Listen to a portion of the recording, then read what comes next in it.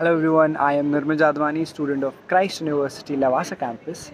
I'll be talking about a case comment / case analysis of the case which has been assigned to me is State of Bombay versus FN Balsara. Citation is AIR 1951 and SC 318. So what happened is starting with the facts of the case is that FN Balsara stated that he should be granted permission to use his right to store whiskey, brandy, wine, beer, and medicines, and among other things. And he also noted that he might be used and imported and exported within the custom limits of the country. Furthermore, the government must not prevent him from engaging in such a behavior under the Prohibition Act, since it was his personal right, and must grant comparable orders under the Specific Relief Act. Balsara presented himself as the Indian citizen and filed a suit. First, a suit was filed in Bombay High Court. Later on, the remedies were given. A few acts were in sections were given as illegal, and both of the parties were still not satisfied, and they were still not satisfied. So they appealed in Supreme Court. So there were the two issues that were there in the Supreme Court were, first, whether the Bombay Prohibition Act 1949 was valid. Secondly, whether the judgment of the Bombay High Court be upheld in the relation to the provisions declared void. The major laws that were involved in this, first was Article 132 Clause 1, in which it was an appellate jurisdiction where the parties filed an appeal in Supreme Court. Second, entry 31 list 2, which talks about the intoxicating liquors and narcotic, that is to say that the production of, manufacture, possession, transport, purchase and sale of intoxication liquors, opium, others narcotic drugs will to the provisions of list 1 as respect of the poison drugs to the provisions of list 3. Next, an entry 19 list 1, import and export of across custom as by the defined dominion government.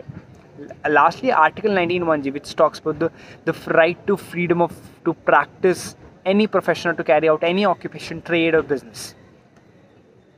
What's happened is that these were the issues. Then the case, the Supreme Court held that the ratio, what relied on the judgment was that the court held the word import does not include either sale or possession of the article imported into the country by the person residing in the territory of the country of import. Hence, there is no conflict between entry 31 of list 2 and entry 19 of list 1, which talks about the first dispute. Lately, and found it difficult to hold that the Bombay Prohibition Act till it restricts the possession, use, foreign liquor is an encroachment in the area of list 1 is to the federal legislation under entry 1. And this case also talks about a very important concept that is called the pith and substance concept, which basically talks about the what is, means that which happens to concern the true character and the nature of the legislation. That is, that if there is an overlap of one legislation to one other, that is between the union list and the state list, and the laws are made in concurrent list by the state central legislation and by the union legislature, the state legislature. If there's an overlap, then the concept of pith and substance, which was first talked in this case, was taken into place. This pith and substance was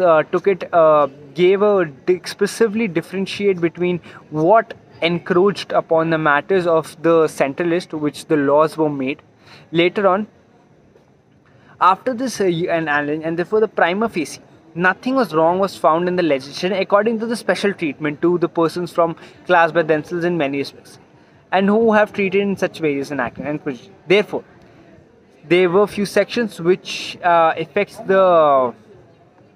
this restricts were termed as illegal, and which were illegal in the Bombay restriction, where the court gave a judgment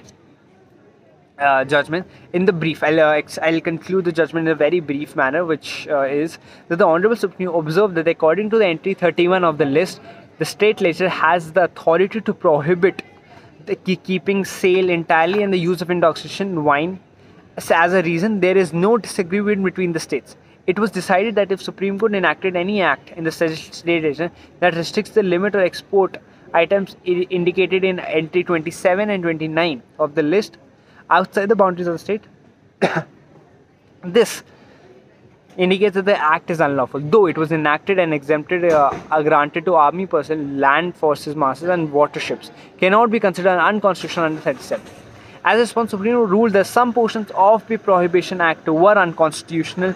These regulations dealt with storage of alcohol, medicines, and toiletries, as well as the say. The remaining sections were deemed to be legitimate and valid, and thus, because of certain illegal, the entire act cannot be deemed as illegal. Concluding everything is that in the present, it can be concluded that the complete restriction of alcohol in manufacture is conceivable unless possessed for human consumption, for such as trade. Such a trade cannot be called harmful. However, the state legislature may collect taxes on the possession of alcoholic beverages appropriate of human use because they are deemed luxurious. As a result, the state enacts subject over this constitutional authority. The act is legitimate. And however, there is one thing about this case is that it has been overruled by the case of synthetics and chemicals limited versus the state of UP, which makes this case over. Thank you.